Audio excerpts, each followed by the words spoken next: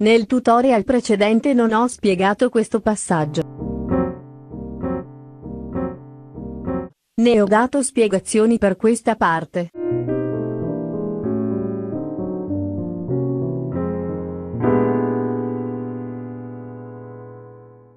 È il momento di chiarirvi le idee. Marco di Battista, il pianista che esegue il brano, nella battuta 1 si concentra qui. Nelle misure 7 ed 8, qui. Parlerò di sostituzioni armoniche, facendo attenzione alla melodia. Nell'arrangiamento Marco usa le sostituzioni d'approccio, se non ricordi di cosa si tratta scarica gratis, elementi di piano jazz, da qui.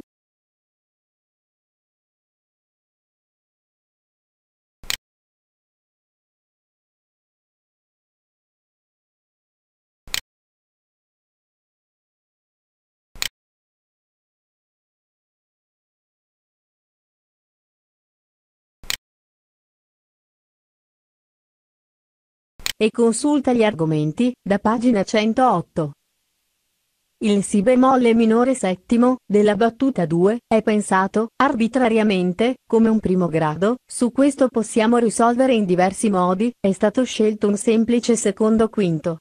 Per risolvere su Si bemolle minore settimo della seconda misura, nella battuta 1 al di sopra della melodia sono stati inseriti, Do minore settima, e Fa settima.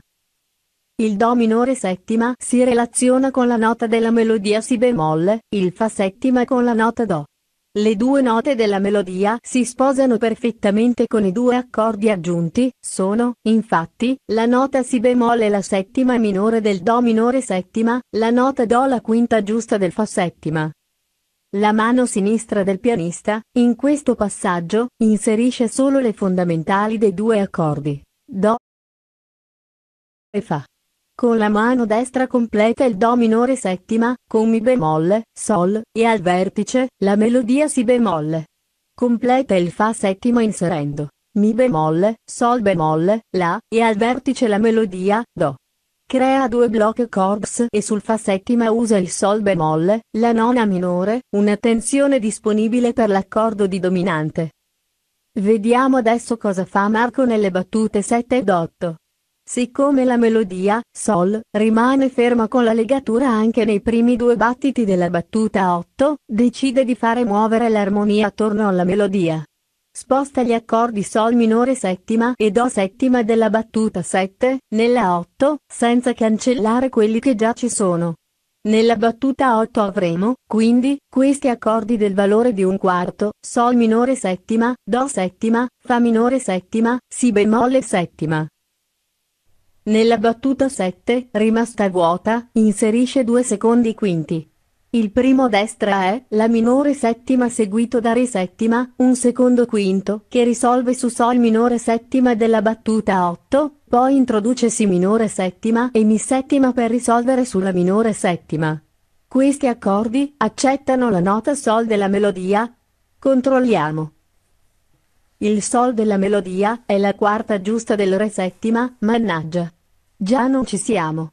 Però rispetto alla minore settima è ok, infatti è la settima minore. Con il Mi settima è ok, il Sol se pensato come Fa doppio diesis è la nona aumentata che è una tensione disponibile per l'accordo di dominante. Di nuovo qualche problema con il Si minore settima, la nota della melodia Sol è la sesta minore di Si minore settima, una tensione che non va con il minore settima. Come la mettiamo? Che facciamo? Intanto aggiungiamo, a Mi settima, la diesis nona. Il pianista cambia la natura dei due accordi, Re settima e Si minore settima, in base alla melodia. Facendo questo, la melodia, Sol, è la sesta minore di Si, una tensione accettata da un accordo di dominante, cambia, quindi, il Si minore settima in Si settima bemolle 13. Il Re settima, sul Sol, potrebbe cambiare in Re minore settima o Re settima sus, due accordi che accettano la quarta giusta come tensione nel caso del Re minore settima e come nota dell'accordo nel caso di Re settima sus. I nuovi accordi della battuta 7, cambiati in base alla melodia, adesso sono questi. Si settima bemolle 13, Mi settima diesis nona, La minore settima, Re settima sus.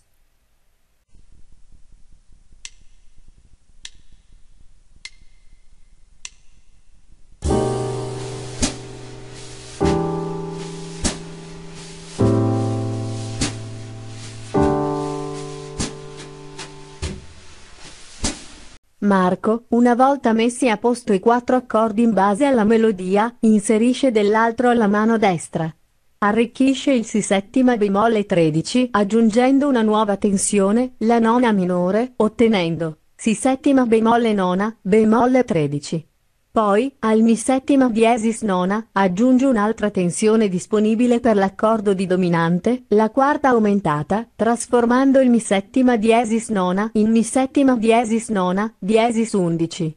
Poi, il La minore settima, che andava bene, siccome si trova una quinta giusta al di sopra dell'accordo successivo, Re, il pianista decide di trasformarlo in dominante secondaria, passa dalla minore settima alla settima, al quale aggiunge la nona minore e la sesta maggiore, creando un La tredicesima bemolle nona. Riporta il Re settima sus, a Re settima considerato che l'effetto di quarta giusta della melodia, Sol, non si avverte più a causa della sua lunghezza e, al Re settima aggiunge la nona minore, ottenendo, Re settima bemolle nona. Il risultato, nelle battute 7 ed 8, a velocità reale, è quello che ascoltiamo adesso.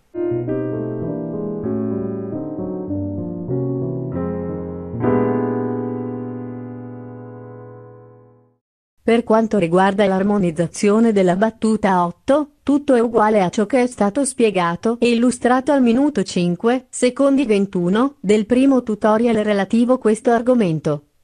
Adesso guarda quanto sia semplice suonare la mano sinistra, utilizzando, per gli 8 accordi, solo assi di settima e di terza che si alternano perfettamente. 1-7-1-3, 1-7-1-3, così fino alla fine.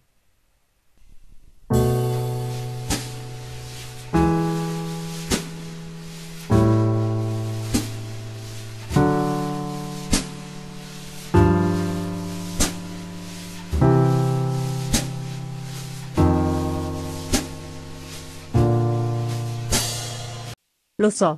Questa volta sono stata pesante, ma se sei arrivato fin qui, vuol dire che l'argomento ti ha interessato. Se così è stato ti prego di condividere questo video, di lasciare un commento o di visitare www.marcodibattista.com. Grazie e alla prossima.